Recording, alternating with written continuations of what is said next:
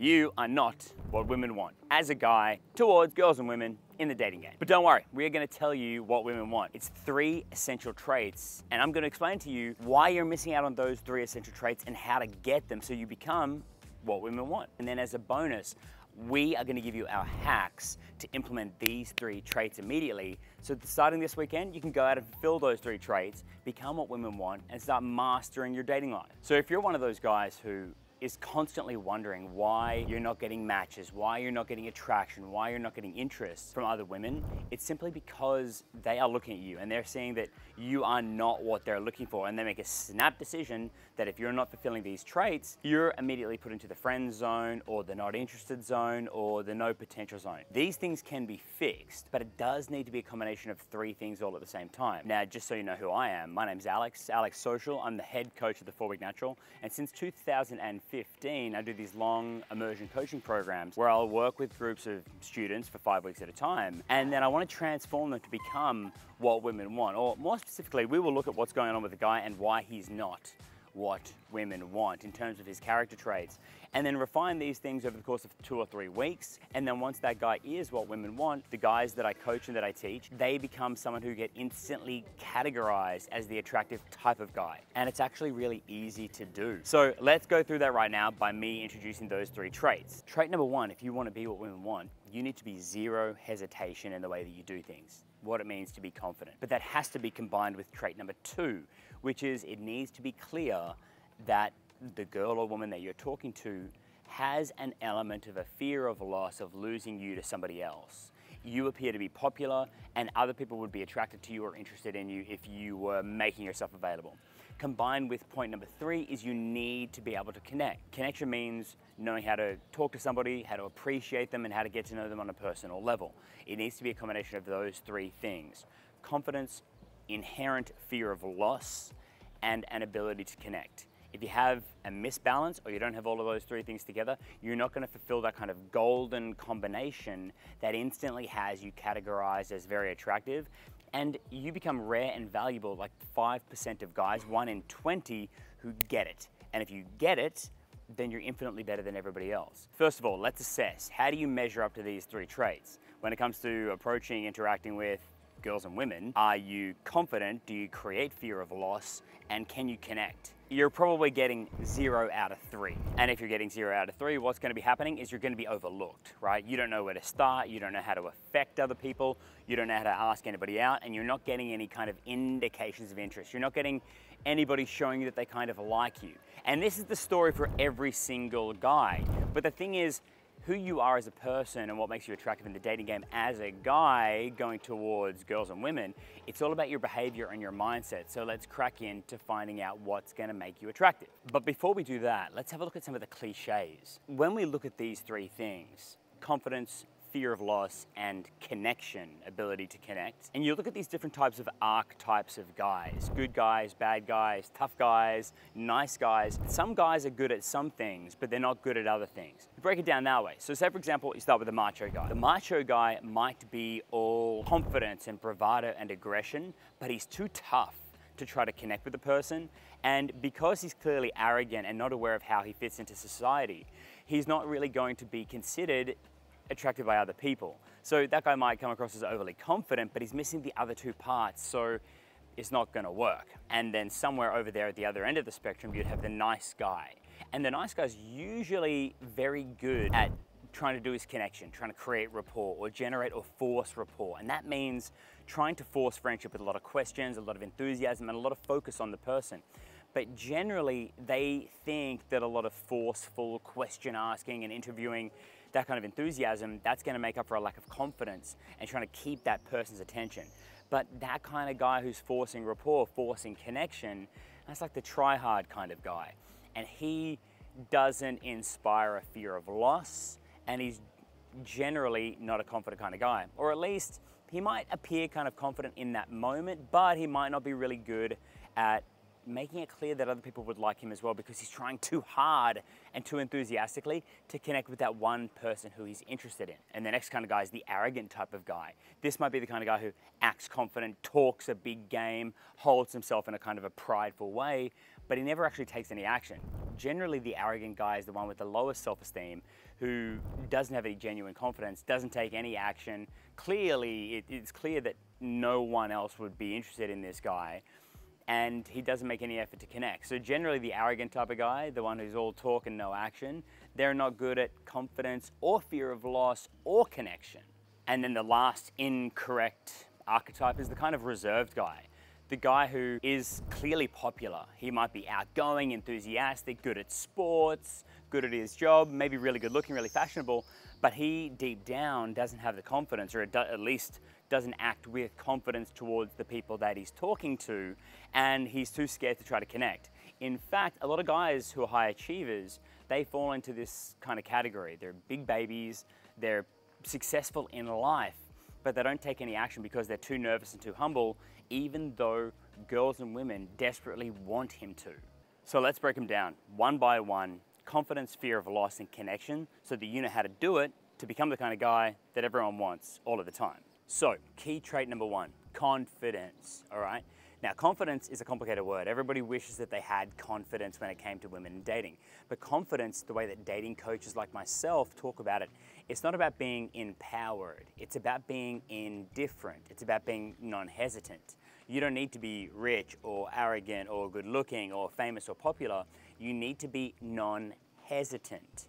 So if you can act with a lack of hesitation, if you can act with clarity, be upfront, be direct, be open about who you're interested in and who you want to start to get to know, that's all confidence needs to be. That has you fulfilling the confidence box. Let's just go half a step deeper here again. And you only need to be confident in regards to the person that you're talking to. And it's not so much about pleasing the person that you're talking to, but about you having standards in the way that you behave, how you conduct yourself socially, and the standards with how you want to approach and host people on dates. So it's more about how you do things rather than how you please other people. Confidence relative to yourself rather than how you're confident to other people. Trait number two, and this is where most people get it wrong, and that is that you have a clear element of a fear of loss. That if that girl is looking at you, she thinks, if I don't go for that guy, another girl is going to jump on the opportunity. But it's really easy to exude this, but most people get this so wrong. The way to be a popular looking guy is to be outgoing, enthusiastic, energetic, especially fashionable, or having high standards with your fashion and your personability with other people. Now, you don't need to be a crazy extrovert, but you need to be the kind of person who can take the time with everybody, appreciate everybody, talk to everybody, represent yourself well socially with the way that you dress, the way that you groom, and your politeness to a whole lot of other people. If the girl or woman that you're talking to, that you're interested in, that you want to have something happen with, if she can see that you could easily and clearly talk to anybody else, and that you look the part and you dress with self-respect, she's gonna think, shit, that's a confident guy, and if I'm not gonna take my opportunity with him, somebody else could, because he's clearly outgoing and he has standards. And trait number three is the ability to connect. That is to appreciate everybody for who they are, take the time to get to know them, and realize that if you're the host and you're speaking to your guests in life and in the dating game, they're gonna be nervous, right? You might need to help them to overcome their own shyness for having their personality come out. You might be a confident, dynamic, successful person, but if you can't individually connect with the people that you're talking to, take the time, be appreciative, and understand the world through which, the world they live in, the world through their eyes, what's important to them, then there will be no connection. To be able to connect with somebody is to share yourself, who you are, what you do, and what's important to you in life. And then you set a precedent for the recipient to share themselves as well. If you can get to the point where you can connect with somebody to the point that they feel appreciated and understood by you, and they feel that you think they're important because you've got to know them well enough, then you're in business, right? Then you're actually getting a bit of connection. So it's got to be all of those three things together. Confidence, popularity, kind of fear of loss, and an ability to connect. If those three things are working together, you're it. You've got what you need to be what women want, to be the attractive type of guy. So when you put all those three things together, you can also then walk with confidence. You know that you're infinitely better than every other guy, and that those people who you're interested in starting conversations with and starting connections with are already fulfilling the criteria that they're looking for in a new guy. So let's make this really easy. I'm going to give you a list of the 3 hacks that's going to implement these 3 traits to make you, as far as everyone's concerned, exactly what women want. Today's video and this entire channel is brought to you by the Alex Social Mentorship Experience. Get mentorship with me about your game, personal development, social life, dating apps, social skills, communication skills, personal feedback on a long-term, in-depth, personalized basis. I am the most experienced dating and confidence coach in the world. I've been coaching 4-week natural boot camps and live programs since 2007. I've done more of this than anybody ever in history. And now you can work with me exclusively. So sign up, check it out, apply for Alex Social Mentorship, and take your game to unimaginable levels where it's never been before. And let's get this part of your life handled. You want a solution? We've got a solution. Make the application and let's get into it. So 3 implementation bonus hacks to make confidence, fear of loss, and connection work for you really quick. Hack number 1, all about confidence.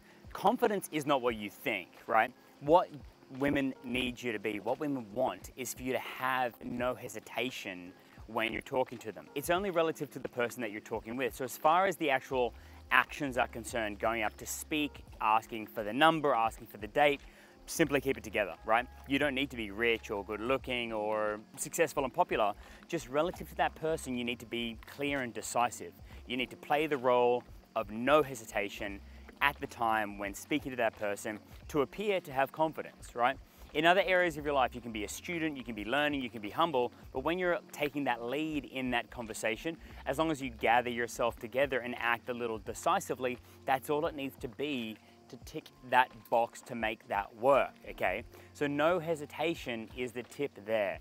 Gather yourself, rehearse it, go and say your piece, and you're only really asking somebody to hang out. You're only proposing to hang out. That's all it needs to be. Bonus implementation hack number 2, what it is to create inherent fear of loss, right? I don't know why I need to have this conversation with so many guys, but simply dress properly, dress deliberately. Wear a button-down shirt with a collar made from cotton or linen, something fancy, right? If you can do that, you're gonna look like the kind of person that everybody is going to respect and be attracted to. That's such an easy thing to do. I don't know why I need to have this conversation, but dress properly, all right? The other thing that's really important is give everybody a chance. I mean, if you're gonna go out looking to do dating and meeting people, you need to actually be a social person.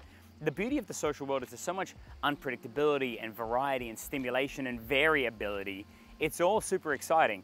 Guys, girls, friends, family, old, young, women you're attracted to, women you're not attracted to, women who are your type, women who are not your type, people from different sexualities and ethnicities, all those kind of things. So appreciate life. And that's gonna make you an outgoing, social, and popular person. You don't need to love everybody, but it's so interesting to meet everybody. And if you're the kind of person who can meet everybody, you're gonna be perceived as social. So functionally, the real hack here, the real tip is talk to people, but don't outstay your welcome. Try to have this kind of hack where you are the one who leaves conversations before others leave the conversation before you. When you leave a conversation, doesn't mean that it's over. If you consciously break a conversation and say, hey, let me leave you to it, you guys have fun, it's been nice chatting for a minute, I'll come back and chat to you a little bit later. So it's better that you leave a lot of conversations to create a lot of opportunities and to enjoy the variety of the social world. And then after meeting a combination of people, then you can go back to the person that you really want to talk to, having explicitly demonstrated that you like people, that you are social and outgoing, and you're creating other opportunities for yourself. You've already demonstrated that you're an outgoing person, and the girl or woman that you might be interested in is going to see that they might lose their opportunity with you if they don't take it. So that's how fear of loss works. And bonus implementation hack number 3, to put them all together: confidence, fear of loss, and connection. In order to connect, the operative word is to appreciate somebody. And everybody has their own sense of self, and everybody wants to be appreciated in different ways for what they do or what they think is important. And for you as the host of conversations or the leader of conversations, everybody is different, and that's the variety of life.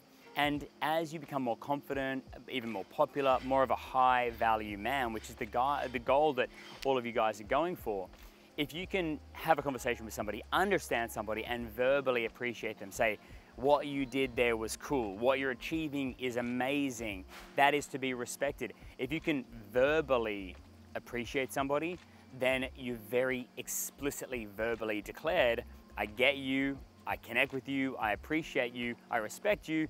And generally, by the time that you're getting to that point and you are being appreciative and kind of valuing where that person's coming from, that's when you're gonna really enjoy the connection as well. I'm sure that you understand things like confidence, fear of loss, and connection, but they all need to be together for the girl to think, okay, this guy is the full package. And now you know how to do those three things to make them work. So hit like, that will encourage me to keep making more videos like this and answering the questions that you're looking for, putting my 17 years of dating coach experience online for you to learn. That of course leads us to a question. Of those three things, which one do you think is the hardest? Being perceived as confident, no hesitation, or creating fear of loss or exhibiting fear of loss, or making the connection? I know, and I'm pretty sure in the comments below, it's gonna be to create the fear of loss. About doing your takeaways, genuinely loving life, and genuinely being optimistic and open-minded towards other people. But I could be wrong. And that way, if you guys comment which one you like the most, then I'll be able to kind of make a focused video on that going forward into the future. So now you know what women want and how you can be what women want so that you can be categorized properly. And I'm going to be making more videos on this topic, not just what women want, but also what women want you to be in the dating game. However, I want you to check out this little video over here because that explains how the process goes once you are what women want from meeting all the way through to connection.